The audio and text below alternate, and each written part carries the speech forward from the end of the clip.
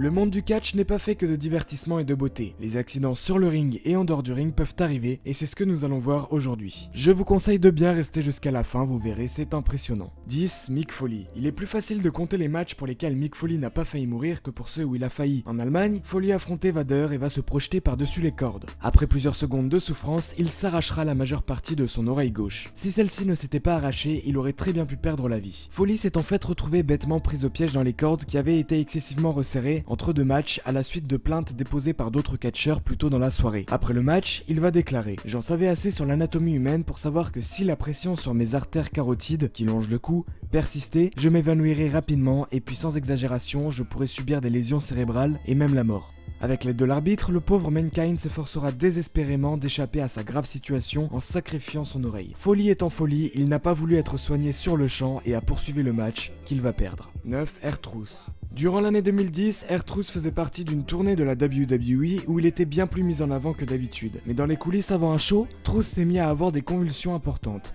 Heureusement, des personnes ont rapidement remarqué cela et sont immédiatement venues en aide à R-Truth qui sera amené à l'hôpital par la suite. R-Truth a eu beaucoup de chance de s'effondrer pendant ses convulsions puisque son cerveau s'épuisait peu à peu en oxygène. Si les personnes ne seraient pas intervenues, R-Truth aurait réellement pu mourir en backstage. Heureusement pour lui, il s'en sortira sans aucune séquelle. 8. Tom Maggi. Tom Maggi était un catcheur principalement connu pour son match contre Bret Hart. En mai 2018, à l'âge de 59 ans, il va se disputer avec 6 hommes pour une place de parking. Tom se fera alors tabasser et envoyé à l'hôpital avec une mâchoire cassée, une cavité oculaire cassée et une grave commotion cérébrale. 7. Ric Flair. En début d'été 2017, le monde du catch a été secoué d'apprendre que le Nature Boy Ric Flair avait été placé dans un coma après avoir subi des complications lors d'une opération chirurgicale intestinale. La santé de Flair s'était détériorée rapidement et les médecins n'offraient que 22% de chance pour que Ric Flair s'en sorte. Miraculeusement, il s'en sortira et fera son retour le 14 novembre 2017 sous une ruée d'applaudissements. 6. Jerry Lawler. Lors d'un épisode de Raw en septembre 2012, Jerry Lawler a été la victime d'une grave crise cardiaque alors qu'il commentait un match. Il sera alors transporté vers les vestiaires et sera déclaré cliniquement mort pendant plus de 20 minutes. Michael Cole a été admiré pour son calme et pour son travail incroyable alors que Lawler était en train de se faire réanimer en backstage. Il était seul et désemparé pour commenter le match de la team Elle contre les Primetime Players. Par miracle, Lawler s'en sortira et fera son retour à Raw 2 mois plus tard. 5. Shane McMahon. Shane McMahon a déjà sauté des échafaudages énormes, des cages gigantesques et encore plus dans sa carrière. Mais la plus grosse chute de sa vie reste celle de juillet 2017. Shane était dans son hélicoptère privé pour aller rendre visite à sa famille à Long Island. En plein vol, son hélico a rencontré des problèmes alors qu'il était à 1,6 km des côtes au milieu de l'Atlantique. Le pilote Mario a su incroyablement stabiliser l'hélicoptère et le faire atterrir sur l'eau. Shane et le pilote sont sortis indemnes et selon les intervenants d'urgence qui ont ramené Shane McMahon sur la terre ferme, le fils du président n'aurait même pas été secoué par la chute. Rien ne peut effrayer un membre de la famille McMahon.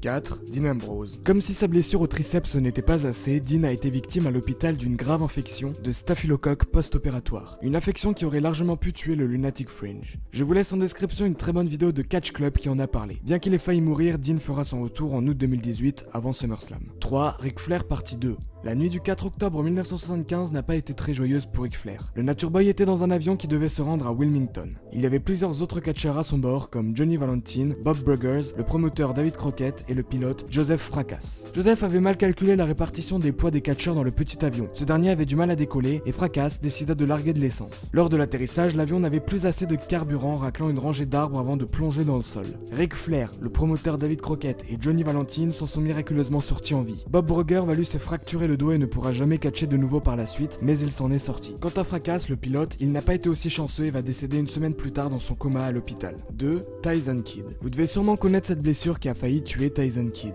Lors d'un SmackDown, il affrontait Samoa Joe et lors de l'ending du match, Samoa Joe a fait son Muscle Buster sur Tyson Kidd, mais l'atterrissage a été difficile puisque Tyson a subi une très grave lésion de la moelle épinière qui a nécessité des opérations pour fixer des vis et des tiges à sa nuque.